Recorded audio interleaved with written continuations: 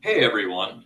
In today's prediction, which is based on fossils, evolution invented their own mutation rate and predicted that humans split from chimpanzees around 7 million years ago. They calibrated their own mutation rate clock to match the fossil record. Then they could force fit the data to match this prediction. As for creationists, it was Nathaniel Jensen who predicted that if we looked in the mitochondria, that we would find nowhere near the amount of mutations expected if 7 million years of time had passed.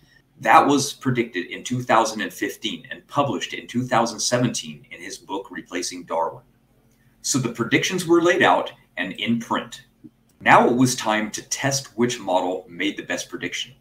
Over time, mutations build up in the mitochondria. If deep time evolution is true, then we would expect to find the mitochondria completely saturated in mutations. If young Earth creation is true, then we would only find a few mutations. This is based on how fast the mutation rate in this region is. And we would expect to find 21,457 mutations would have built up in this region over that amount of time. This means we should find complete mutation saturation of 12,000 mutations in the mitochondria. We are not even remotely close to equilibrium.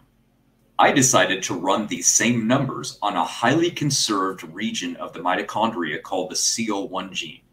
And I got the exact same results. Nowhere near the amount of mutations have occurred and nowhere near mutation saturation. We find a fast mutation rate and few mutations. This can only mean one thing. Young Earth creation is true, and the genetic evidence supports this.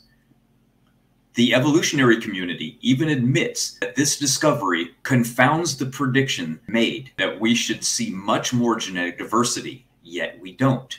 How have evolutionists tried to deal with and explain this destructive evidence that's against them? Well, it has been ignored overall, with the exception of an atheist blogger who goes by Evograd, and one of the biggest critics of Dr. Nathaniel Jensen's work. After reading his critique, he literally had nothing to save the science. He actually admits that there is far too many differences compared to what we observe. This is why he wrote an entire essay dedicated to both griping about Dr. Nathaniel Jensen's chart showing 21,457 mutations as where we can only see 12,000 mutations, and how often these mutations occur regarding a particular position. This is how desperate they are. Not only did he miss the entire point of why Jensen put those numbers on the chart to begin with, because it is not that we should see that many mutations. It is the fact that Jensen says that many mutations total should have occurred over that amount of time, and that it is clear that we would find mutation saturation, not that we would find 21,457 mutations when looking at the mitochondria. This is what you get when you have critics who are emotionally responding to something because they are dead set against it. Overall, he ignores the actual problems and hand waves the topic away altogether because of the fact that it is yet again another failed prediction and falsification of evolution. His goal clearly was trying to make everyone reading focus on both Jensen as a person and not the argument itself. This is why he did not answer it, because it cannot be answered in the evolutionary community. As they begrudgingly admit, evolution is unfalsifiable nonsense that is so plastic it can use any evidence for it, and nothing discovered will ever be good enough to falsify it because it's complete pseudoscience. This is why schools teach so little evolutionary science, because it is known as a soft science, all based on hypothetical assumptions about the past using historical science rather than observational. And they even admit that over the last 100 years, biology itself has progressed without any help from evolution theory. None of the fields from molecular biology, biochemistry, physiology don't even take evolution into account at all. Evolution theory really is the origin of nonsense. It holds back actual progress in many fields.